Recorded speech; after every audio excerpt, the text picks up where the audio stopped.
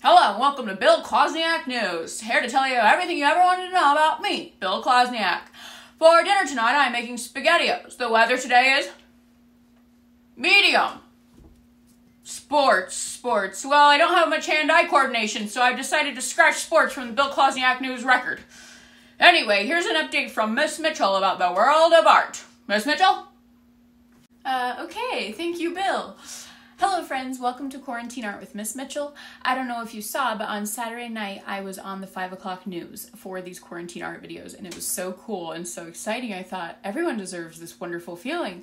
And I decided, how could I share that wonderful feeling with you? We can make our very own newspapers. Whoa, Miss Mitchell News. There's a picture of me, a few of my favorite things, of course today's date, there's a picture of what I ate for breakfast this morning with a brief story. Let me show you how we're going to do it. Okay, let me show you what you're going to need for this project. I'm a crazy art teacher, so I actually have newsprint paper, but if you don't have that, a piece of white paper works just fine. Or another fun option is to use the real newspaper and then just draw your own images in text and glue them right on. That way it has the same look and same texture, but with your images. And you'll also need a pencil and a Sharpie. Pencil to draw out all of your pictures in text first, and then Sharpie to outline. And you might want colored pencils or markers or crayons or whatever you choose to color with. A ruler or something else with a straight edge will help you draw all of the boxes for your pictures. And then if you choose to do the option of adding your own text and images to a regular newspaper, then you'll need white paper, scissors, and some glue. I started making my newspaper by folding my paper in half 2 times, first vertically and then horizontally, so that it kind of unfolds like a real newspaper and has several different pages that you can add detail to. And then decide which page is going to be your cover. And this is where you want to add all the action. If you look at the real newspaper, it pretty much always has like a big bold headline up here with the title. This is a good chance to look back on our episode of bubbleizing and blockifying letters. That helps your headlines really pop out. They usually have the forecast and the date and a few little details here at the top. And then it all opens up into some intriguing pictures and some text and some more headlines, really kind of mixing up size of text and the colors to keep it interesting. Okay, so to start my cover, I want it to really look as much like a real newspaper as possible.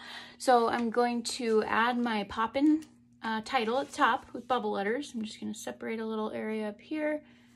I'm doing mine in Sharpie first just so you can see it, but if you want to start with pencil and outline later, that's great too.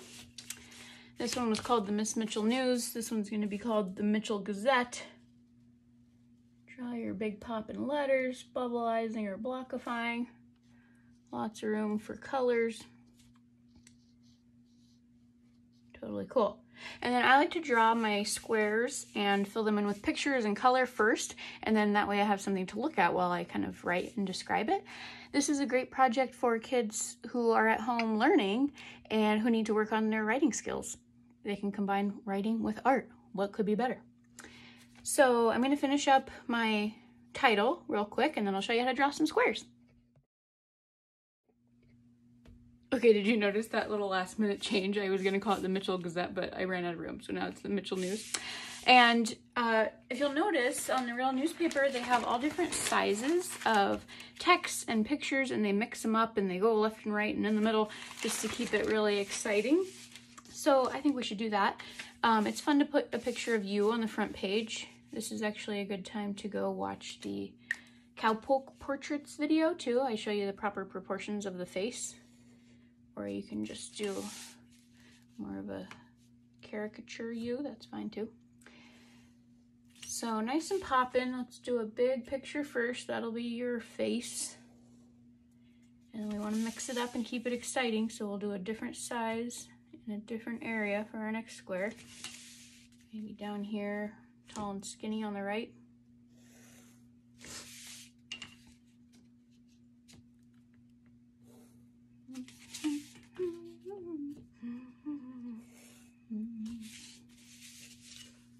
Oh yeah, this is looking pretty newspapery. And then you can also add those little details that help make it look like a real newspaper, like the date, up here, I think it's April 27th, 2020. And maybe the temperature, I think it's about 50 degrees out at my house. Kind of dreary out. And then fill in your squares with whatever you want. Here it could be your portrait of you, and then next to it, like I did, some of my favorite things, or something about your day. This is actually kind of a nice way to document what's happening in your life right now, almost like a diary. This is a very odd time that we're all in, so it's kind of nice to document some of that. And then down here, let's see, I think I'm gonna write a story about my little baby chicks. So maybe I'll draw a picture of them. They're growing up so fast. And write a little story about my chicks. If you're working with newspaper, just make sure that you don't erase too much. The newsprint kind of starts coming apart.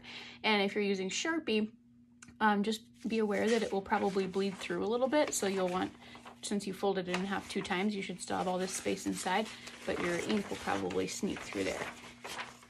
When you go to write your stories, it's up to you if you want to use first person, which would be like, I went to the grocery store today, or my favorite food is sushi, or you can write it as though a reporter is writing the story about you, like I did right here. Here's a picture of Miss Mitchell's breakfast this morning. She had a delightful egg Sammy.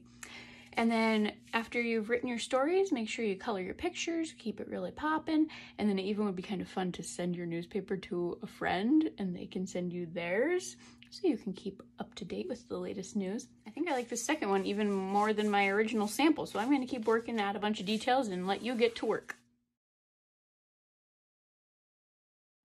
Well, there you have it. I hope you enjoyed being in the news. I told you the other day that I would be letting you know what days I'll be posting videos, since I'm not doing it every single day anymore, and I've decided on Mondays and Fridays. That way we can start our week together and we can continue to do Kid Art of the Week on Fridays. Here's the joke of the day. Why do news reporters hang out in ice cream shops? Because they're always looking for a scoop. I'll see you on Friday.